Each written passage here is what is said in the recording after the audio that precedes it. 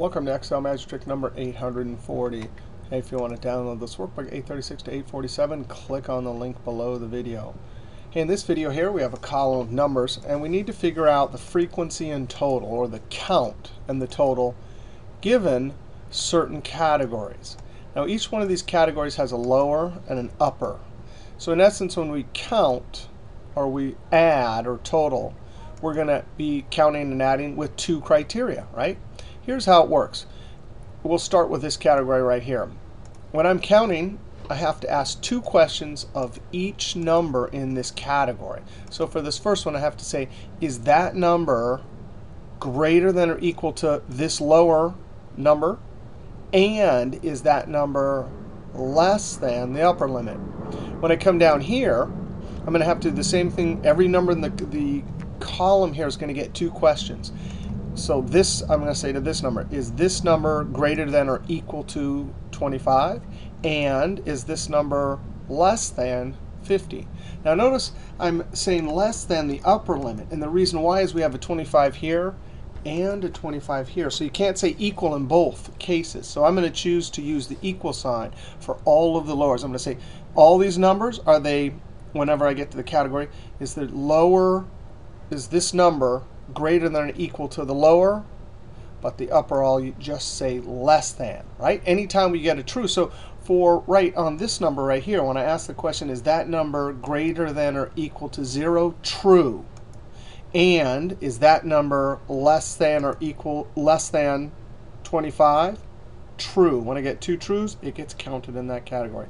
Now we're going to use COUNTIFS function and the SUMIFS functions. We'll use these formulas first, and then we'll do a pivot table. All right, COUNTIF. Now there's a COUNTIF.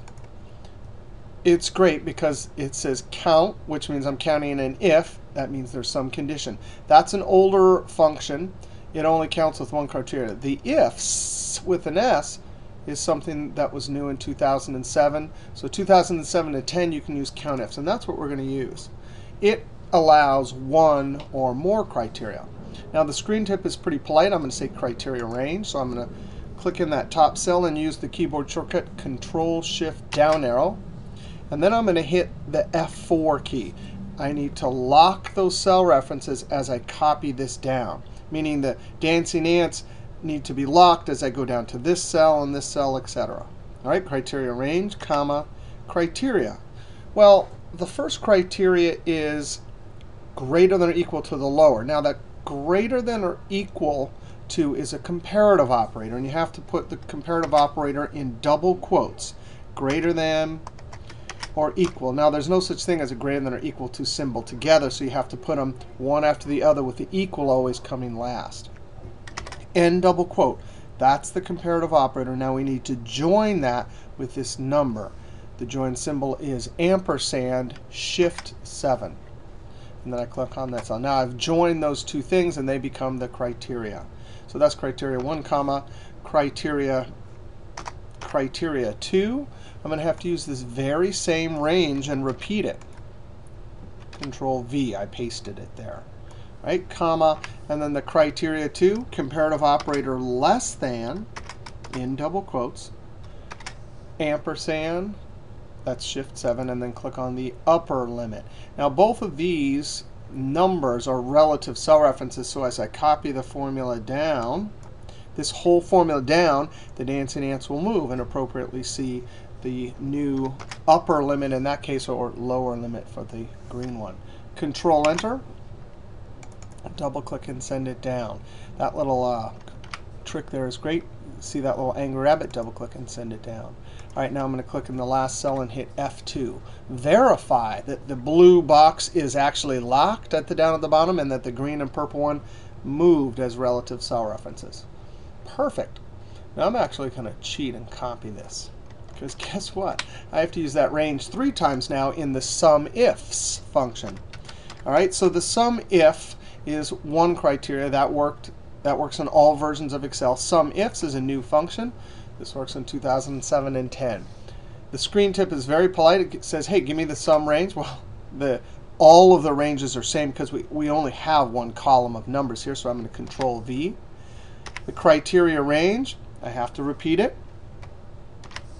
The criteria 1, I'm going to use a comma to get to the next argument. Same thing, we have 2 criteria. The first one I'm going to say greater than or equal to, in double quotes, join it with the lower limit.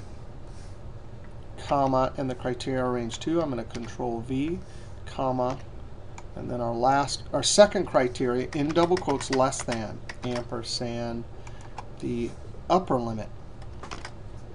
Close parentheses, control enter, double click and send it down. Click on the last one and verify. Looks good to me. All right, so these are formulas, and the great thing about formulas is if you change a number. So if I change this to 1 right here, right, that better change to 8. And sure enough, it does. Control Z. And I didn't set this up, but if you were going to change these, right, this was actually 95, right? Then everything changes. So the idea of formulas is that they instantly update no matter what you change. Pivot tables are, I'll show you pivot tables now. Pivot tables can create a similar table, maybe not quite as hard as formulas, but it doesn't update quite as easily. It's actually quite easy, but just not as automatic as formulas. All right, pivot tables. Data set has to have a field name at the top, the numbers in rows, and you got to have spaces all the way around the data set. If this were sitting in column B and I invoked the pivot table, it would think that this was part of the table. So spaces all around. Click in a single cell in your data set, insert, pivot table. You can also, I'm going to click escape, use the keyboard shortcut Alt-NVT. Alt-NVT. I'm going to put this on this sheet just so we can compare and contrast. I'm going to click right there. Click OK. Now the pivot table, this is our field list. We have row labels and values. Notice these are in rows. So I'm going to drag the sales down to row. Immediately, all it does is list the values. I'm going to right-click one of the numbers in the row labels, right-click, and group. I'm going to say starting at 0, ending at 100, increment 25, and then click OK. Oh, just like that. Now, something odd about pivot tables in 2007-10, they show row labels. I really like this to say sales. So I'm immediately going to go up to the pivot table context-sensitive ribbons and go to Design. Go to Row Layout and Show in Tabular. Ah, that's much better. Now, what do I have to do? I need frequency and total, just like I have up there with my formulas. I'm going to drag the sales down to the values area. Down here, I'm going to drag it once and twice. And then close this field list. Count of sales, that's perfect. If I wanted to change this to frequency, I could just click and type Enter. This one here, I'm going to have to not only change the label, but the function.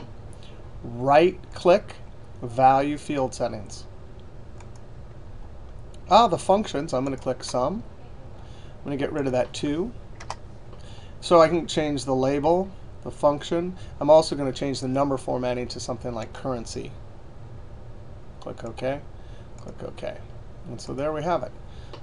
2 methods for creating frequency and total given a single column of numbers. All right, we'll see you next trick.